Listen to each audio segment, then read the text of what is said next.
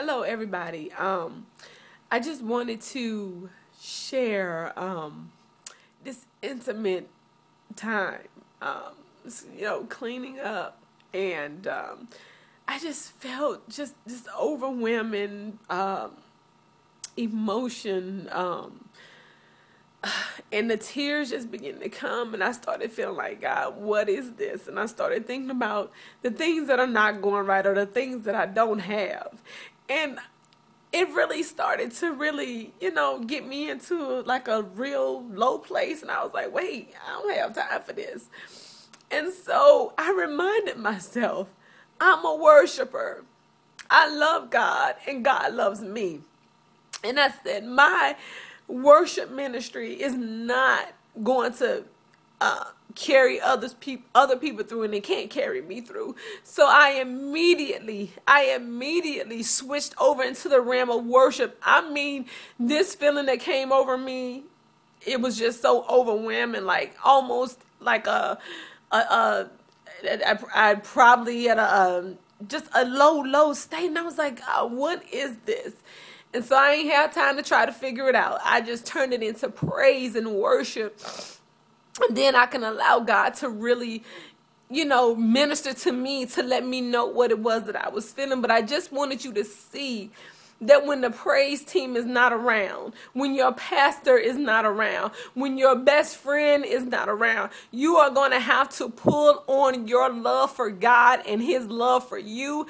And I mean, if you can't say anything else, I'm telling you, pull on the love of God and just begin to call his son's name Jesus, and just say, Lord, I worship you. Lord, I thank you. Lord, I praise you. And I'm telling you, that is going to help you, because there are going to be times that the enemy is going to come and he's going to bring all kind of crap to you. He's going to have you looking at stuff that's not going right. He's going to have you looking at all that, because his goal is to take you out.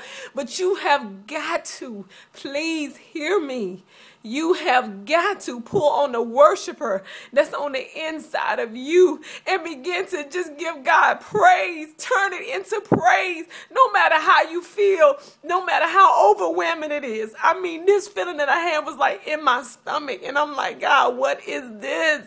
What is this? No, I don't have the answer to why I feel the way that I do. But I do know that when I worship God, God is then, he has a platform to respond to me and to just tell me what is happening, what is going on. But you're going to have to learn how to pull on the praiser in you, the worshiper in you, when no one else is around. And that is going to get you through life. Your praise is literally your weapon. And so I just wanted you to see and just experience this moment with me. Yes, I'm still the happy chick. As a matter of fact, being a worshiper and depending on God and his presence, it allows me to have my moments, and it allows me to move into that happy place. And so thank you for watching. Just please get in the presence of God, because that's where your true happiness dwells. No matter what the enemy tells you, God loves you. God loves you. God loves you.